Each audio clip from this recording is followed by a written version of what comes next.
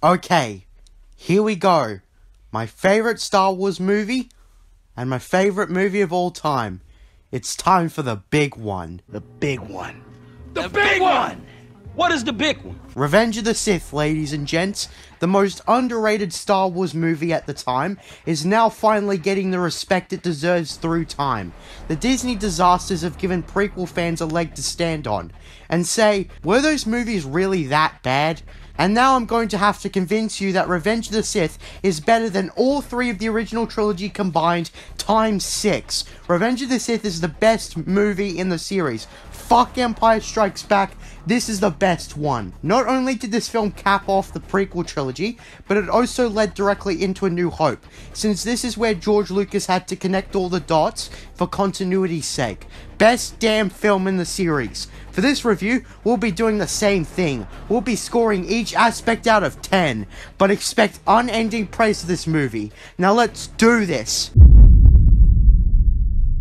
Any low attention span prequel haters should shut the fuck up about this movie and give George some credit. It starts with all-out warfare. General Grievous and Count Dooku have kidnapped Chancellor Palpatine, and Obi-Wan and Anakin have to step in to save him. We get some nice banter that shows how much the two have developed since Attack of the Clones. Anakin and Obi-Wan make their way to Grievous' ship and locates Palpatine, where we meet Count Dooku once again. I've been looking forward to this. This movie was essentially The Last Jedi if it was good. The Last Jedi tried to be a deep, dark, and thought-provoking story but failed miserably. We get our first taste of themes when Anakin is confronted with a choice after he disarms Dooku. Palpatine orders Anakin to kill Dooku, and Anakin decides to slice his head off. We all know that Vader will become Darth Vader in this movie. And fronted with the other two movies in this trilogy, this movie builds up to a payoff better than anything else. Anakin, Obi-Wan, and Palpatine attempt to escape, but are captured by General Grievous. After Obi-Wan and Anakin retrieve their lightsabers, Grievous escapes and forces Anakin and Obi-Wan to control the crash landing of his ship. What was that about this movie being boring again? This is the most eventful Star Wars movie in existence. This is the most ambitious film in the series. Again, fuck The Last Jedi. Afterwards, Anakin and Obi-Wan celebrate, and even better for Anakin, Padme tells him that she's pregnant. But Anakin has a dream about Padme dying with Obi-Wan at her side. This is where he starts to freak out. In Attack of the Clones, he told Padme he wanted the power to save people from dying. What's worse, the only information he knows of that he could read is locked in the Jedi archives reserved for council members only. But in classic Mace Windu fashion, he denies him the rank of Master. Another thing, this movie is so damn quotable. The dialogue is the best of the series. Lines like, "Do it," and "I have the high ground," among dozens of other lines are memes. Well done, George. Story gets to a darker turn. Despite the Jedi not granting him the rank of Master, they still expect him to spy on his friend Palpatine, while Obi-Wan is sent to find and destroy Grievous. Anakin talks about the dark side with Palpatine, where he tells him the Sith legend of Darth Plagueis the Wise. It's not a story those pesky Jedi would tell you. You can feel Anakin turning as the movie goes on. On Obi-Wan's side, he hunts down Grievous, relying on his arrogance to jump down and say, "Hello there." Obi-Wan manages to kill the so uncivilized leader of the Separatist army. The Clone Wars is pretty much at its end, but it won't end happily as we all know. Anakin learns that Palpatine is the Sith Lord. I never thought this plot twist was meant to be shocking. It's more like a twist where you wait for the characters to realize Palpatine is the Sith Lord. I wasn't groaning out loud. Anakin is conflicted at this point. He informs Master Windu about Palpatine's status as a Sith, but he tells Anakin to piss off away from big boy Jedi affairs, further making Anakin doubt the Jedi Council. Mace and the boys confront Palpatine, to which Palpatine swings a lightsaber and kills 3 Jedi with ease, but Mace manages to defeat him. Anakin decides he can't let the Jedi kill his only known source to obtaining life-saving powers, so he stops right about at Palpatine's office. With Palpatine on the floor begging for his life and Mace Windu ignoring Anakin's request for Palpatine to stand trial, Anakin makes a split-second decision to save the rightfully elected leader of the Republic, but in doing so, cutting off Mace's hand.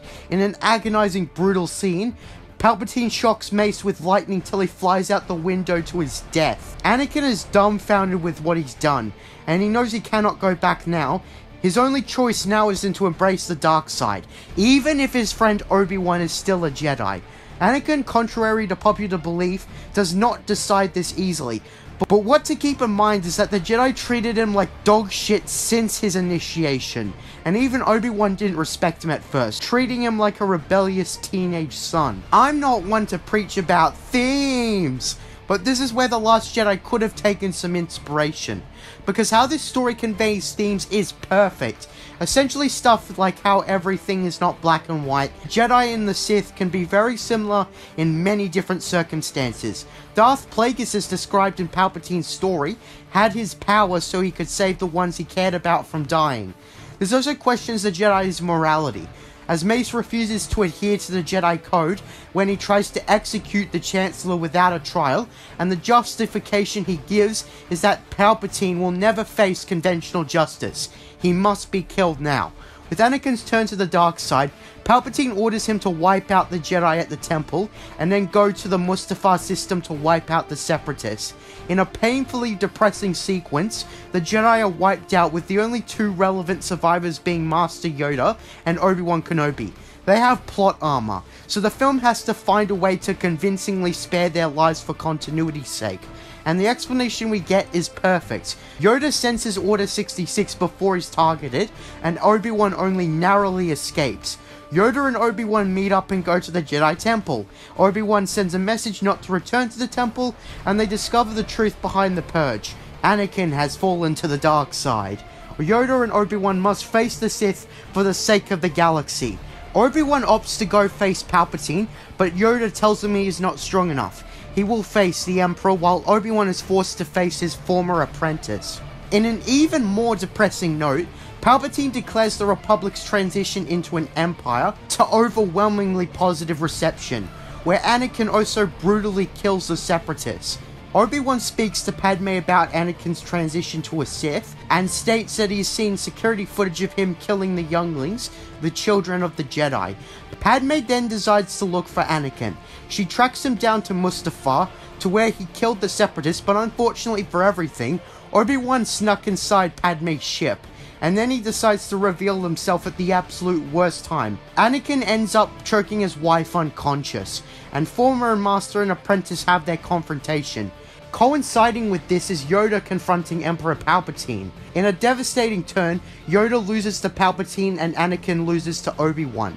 However, all four survive, but Anakin is engulfed in flames as Obi-Wan leaves him to die. For his movie that is meant to answer all the questions, the film explains everything efficiently. We see how Vader burned and why he didn't die despite that, as afterwards, Palpatine recovers his apprentice and puts him through painful surgery into a suit that we all recognize. As Obi-Wan helps Padme give birth to twins, Luke and Leia, she dies shortly after from unknown causes. Luke goes to Tatooine to his family as Obi-Wan looks over him, and Leia goes to Alderaan as Bail Organa decides to adopt her. As the film ends, the galaxy is at the brink of darkness and the good guys are at their lowest point. The end. So yeah, this is the greatest story ever told. This story is ambitious, daring, and essential. Everything the sequel trilogy wasn't. It had the weight of wrapping up the trilogy and it succeeded. 10 points to the story. It's a masterpiece, best damn prequel ever, better than Red Dead Redemption 2. Also, Kashyyyk isn't fan service, it's world building to show us more of the Clone Wars. Best damn shots of the saga. This movie truly emphasized visual storytelling. This is the movie to watch if you want to watch a movie in the middle of the night and you have to put it to minimum volume. This film is shot like a work of art. Exceptional shots include the whole movie, the whole movie, the whole movie, and last but not least, the whole movie. Everything is shot so well, you could pause at any time and make an excellent oil painting out of it. Everything is shot well, you get a look of everything relevant on screen, so many memorable shots. My favorite has to be the shot of Obi-Wan and Anakin struggling with each other on Mustafar. Along with the pouring lava, this piece of spectacle is symbolic to the fight itself. People argue that we didn't need the spectacle, and to those people we say, fuck off, the fight was amazing. The editing is superb, the film is paced perfectly, every scene is weaved in perfectly, and considering this movie has the most plot out of all the Star Wars movies, and had the challenge of tying everything together, it's quite impressive how effectively everything was connected. The film manages to give itself the right amount of exposition for it to not be overwhelming, and coupled with the visual storytelling we get enough information. I hope you enjoy the world building, because it's probably the last time in a while that we'll get it, because the sequels didn't take any notes from this movie. Anyways, the reason why everything is so well paced is because it has all essential information. I don't even think the ending is rushed. It felt more like leaving threads open, which is desirable for external source material, but we get enough that we don't rely on non-credible inference. Based on how George edited the movie and the hordes of deleted scenes, I think we were very lucky with the version we got. I'm going to give 10 points to the cinematography/editing. Better than reality. This film has some of the most impressive digital effects of the last 100 years. If only the people who innovated on special effects in silent films could see how far effects would go. People do not give the effects enough credit when it's due. Rendering so many realistic looking spaceships and crap on screen takes a lot of work. This is one of the few things Cosmonaut gave the prequels credit for, but special effects does not equal quality. So that was a safe thing to praise while still trashing the prequels. And when I said better than reality, I mean it. It doesn't look like a video game, it looks like a fully realized world with so much character. And the effects are not too clean. This is the galaxy far, far away, and the locations chosen are places of importance. Don't you think they'd have to be able to maintain sanitation? Anyways, when it comes to the visual design, it's the best there was, the best there is, and the best there ever will be. It's an excellent look to an already phenomenal film. The characters look the best they ever were. The upgraded clone troopers specifically just make the film so sellable. If the original trilogy didn't have the advantage of being older, Revenge of the Sith would have sold the most toys in its entire lifetime. The costumes like the Phantom Menace assist the storytelling. All the new clone designs tells you that the war is in its late stages. This film looks bloody amazing. The new locations we get, even the ones that appear for a few seconds, are fan favorites. A lot of them are probably green screened because Revenge of the Sith represents hard work and digital effects. Mustafar is the most dynamic, most interesting location in the film. Every location is a joy to watch. I'm going to give 10 points to the visual design. Hayden Christensen plays Anakin Skywalker. For his last big film role, Hayden Christensen brings on his S game. He's at his best in the visual acting. Looking at his expressions makes it obvious why George chose him, but when it comes to his line delivery, aside from maybe one or two questionable deliveries, he excels at everything else. This should most certainly quiet the dickheads who said Hayden sucked as an actor. Ewan McGregor plays Obi-Wan Kenobi. Goddamn, next to Palpatine, his line delivery is the most quotable. McGregor's natural charisma brings a lot to the role.